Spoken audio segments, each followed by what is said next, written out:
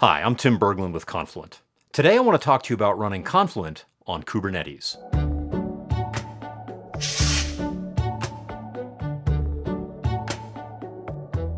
Confluent for Kubernetes is a declarative, API-based control plane used to deploy and manage Confluent on any self-hosted Kubernetes-based infrastructure. You can use it to manage Confluent Platform components like, say, Schema Registry, Connect, or Kafka itself, as well as application resources like schemas, connectors, and topics. We build off the standard Kubernetes APIs for managing networking, storage, and compute, and as a result, we can operate on any CNCF-conformant Kubernetes distro. We'll start with the Confluent for Kubernetes operator.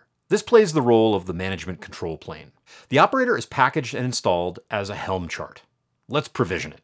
For each type of Confluent component, like Connect, KSQLDB, Kafka, all the gang, Confluent for Kubernetes extends the Kubernetes REST API via a custom resource definition. You can then create an instance of a Confluent component cluster with your desired configurations specified in a custom resource submitted to the Kubernetes API. In this case, we're showing here with the kube control CLI. When you apply a new or changed custom resource, the operator will notice what you've done and do something about it.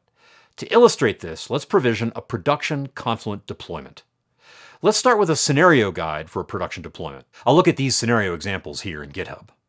Now, what do we care about when we're configuring for production?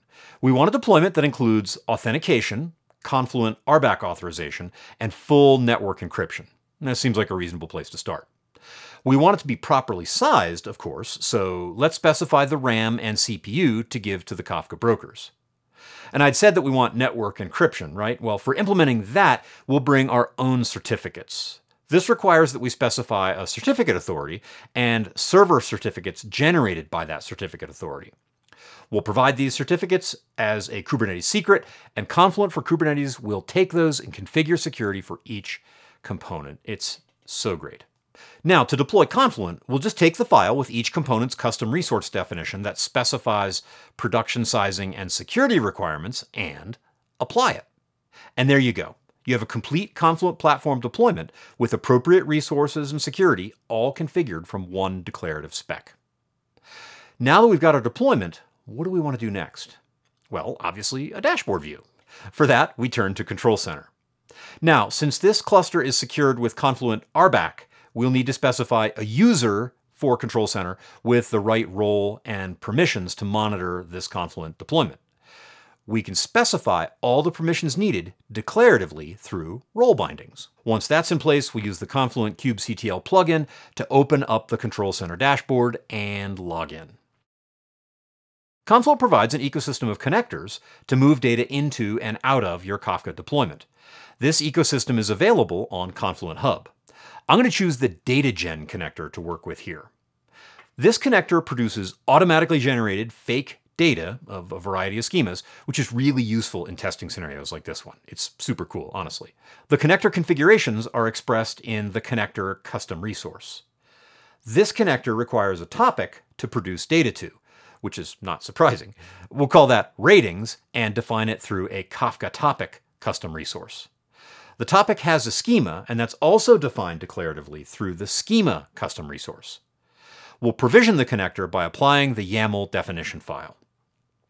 What just happened here is that Confluent for Kubernetes reached out to Confluent Hub, pulled the DataGen connector from the hub, installed it and deployed it along with the required topic and connector, and all with just one deploy command. Now, if you think about it, this infrastructure definition is sort of like code. We might even say that this is infrastructure as code, to coin a phrase, and this approach, this infrastructure as code approach, unlocks another possible set of practices broadly called GitOps, where the state of your infrastructure is defined in a GitHub branch, and changes to that infrastructure can be negotiated and ratified by pull requests. Suppose you want to scale up the cluster we just deployed.